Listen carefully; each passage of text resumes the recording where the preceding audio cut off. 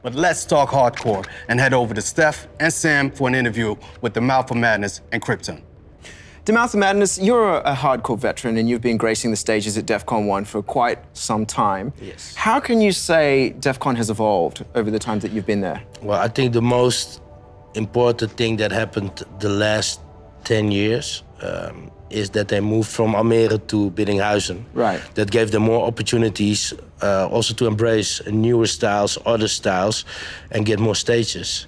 And from that moment on, it developed to this big festival of the hardest style, maybe the biggest festival of the hardest styles of the world, that it is until this day. And you did also have a very special experience on the Red Stage in 2018. Can you tell us a little bit about that? Well, I think you referred to Peacock in concert, right? Yes, it was Peacock in concert.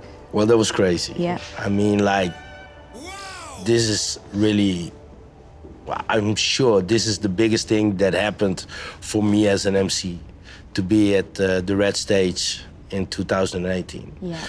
Because it was a little gamble, you know? It was a gamble that Q-Dance took by putting us with Dr. Peacock with a crossover style like this on the main stage. But at the end of the day, it really worked out well because it was an experience for everybody, for people who loved hardstyle and actually not being into the Frenchcore or like the alternative harder styles, you know? It was like refreshing. And a lot of people really liked it. Fantastic. Now, one of the rising stars of Frenchcore is yourself, Crypton. Welcome, thank you for joining us. Thanks. You were on the yellow stage at Defqon last year, right? Yeah. How was that for you? It was crazy. It was like 35 degrees, it was hot as hell, like no shadow at all, and people were going mental. It's insane to see, seriously. The dedication over there is like next level. And the yellow stage has been growing in popularity over the years. Why do you think people are choosing to go to the yellow stage as opposed to all the other harder stages that are available?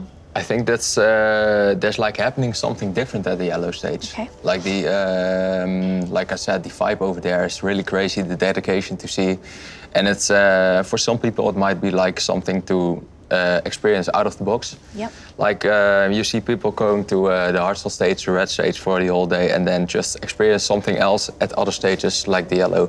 Yep. And that's cool to see. Do you think that the yellow should be the biggest stage? Just between you and Definitely, definitely. Yeah. You want to see the 40,000 people at 200 BPM. Perfect. Do you feel like the barriers and the walls and the lines between genres are getting broken down?